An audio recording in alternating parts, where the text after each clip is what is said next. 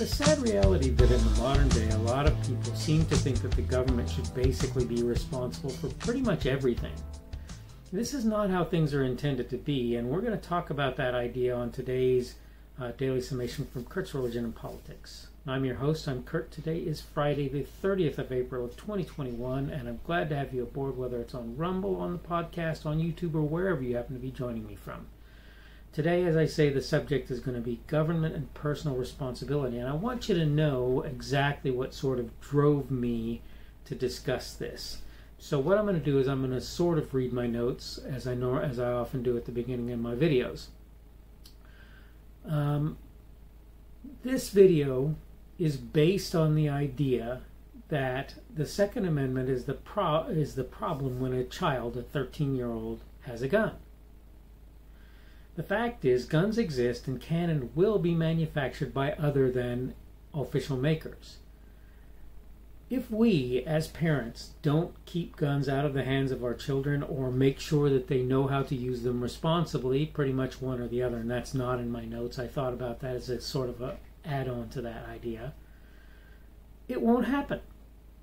That won't happen, or it's very unlikely that it will happen. Further, knowing where our children are and what they're doing is likewise our responsibility as parents.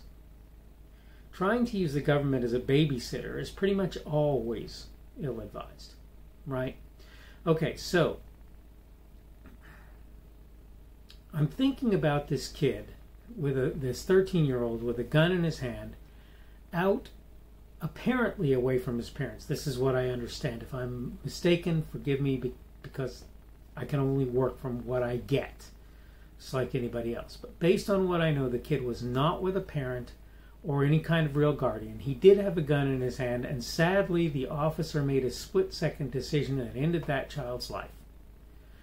And it was even sadder that it looks like what was going on was the child was attempting to dispose of the gun so that exactly that sort of thing didn't happen. Right? That's sad. That's a very sad situation, and it's very unfortunate. But the point that I'm trying to make here is this. You can try all you want to say that either the child having the gun or the child being out on the streets at night with that gun, with someone who he probably shouldn't have been with, or the police officer killing the child as in a split-second reaction is the fault of the government. You can say that, but none of it is true. Back when it was very common for there to be shooting competitions in schools, public schools, it was also a very common thing for people to give their children watches, and you may not see the relevance of that, and knives as they got into certain age ranges so that they would learn certain kinds of responsibility as they went along in life. And this is part of what I'm talking about. We've come to this place where we've decided that personal responsibility is not how things work. We've decided that government responsibility is what we're going to rely on. And this is broken. This concept is broken. The government's level of responsibility for much of anything shouldn't be, I won't say isn't because it is, sadly, shouldn't be a great thing, shouldn't be a big thing. But it is.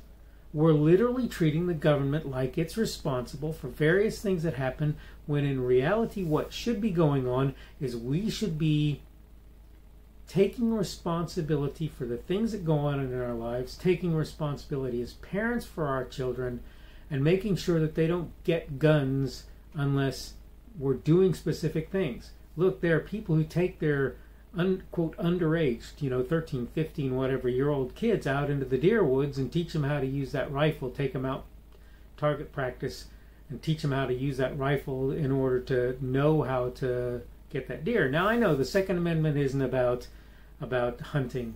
It is actually.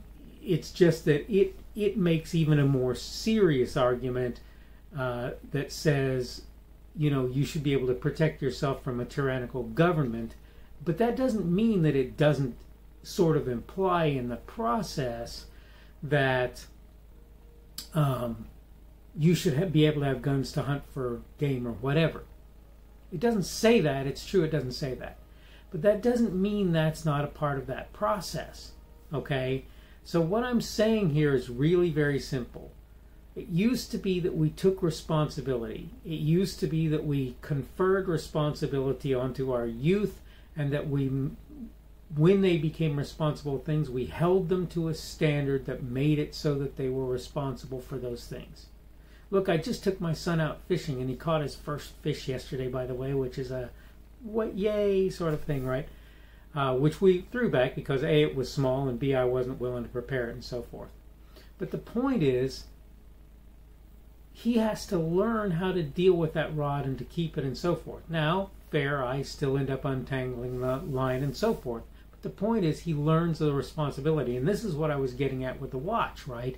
You give that kid a watch because you want to get them used to the idea of taking care of things about which they care. If you fail to do that, they don't become responsible. The state can't make this sort of thing happen, boys and girls. It just can't. They're not there, they can't be there. And further, periodically, if you're not really careful, you're going to end up with a dead child. And I'm not saying that as a mean thing or a spiteful thing. I'm very sad that it happened. It's a horribly unfortunate thing that this young man died. Nobody, I think, with any sense, and particularly if you're a parent, would look at that and go, "Oh, that's ha ha ha, that's funny," or would go, "Oh, that's a wonderful." No, it's a horrible thing.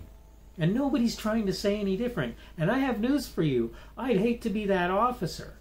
Because regardless whether anybody else tries to hold him responsible for his actions when he did what he thought was best at the time in a split second, regardless of that, he's always going to have that in his mind. It's always going to weigh on his or her heart, on any officer's heart, when they have to take the life of another human being. Even, I'm going to wager that even Derek Chauvin would say that. Now, I'm not saying what he did was right. I don't know. According to law enforcement and the courts, he was wrong. But the point is, for almost every police officer that's out there, Mr. Chauvin aside, almost every one of them, probably every one of them, maybe there are some that are crazy, that are insane, right?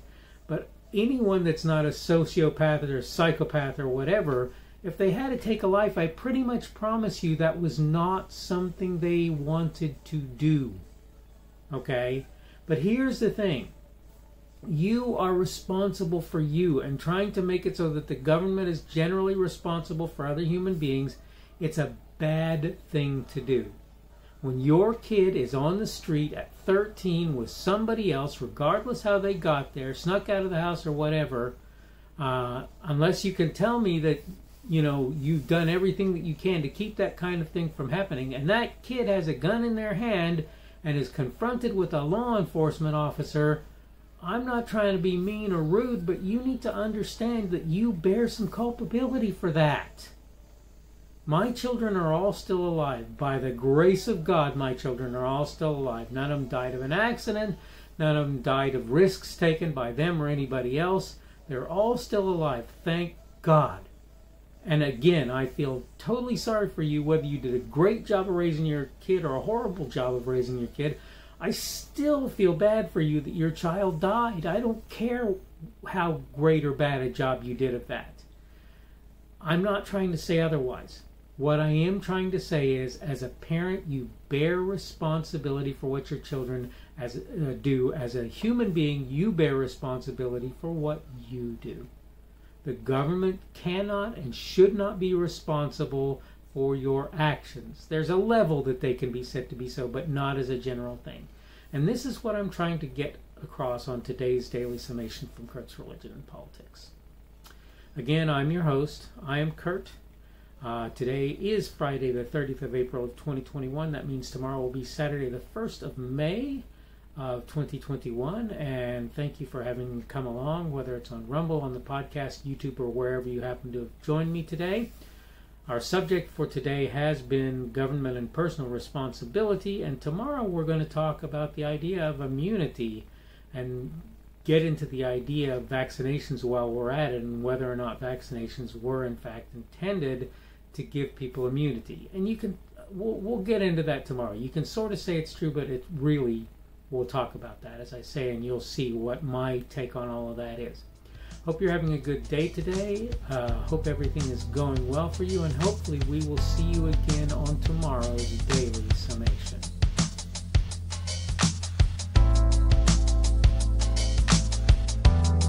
The speaker on this edition of the Daily Summation is Kurt Schubert. This video was recorded on Friday, April 30th of 2021. The Daily Summation is created for Kurt's Religion and Politics.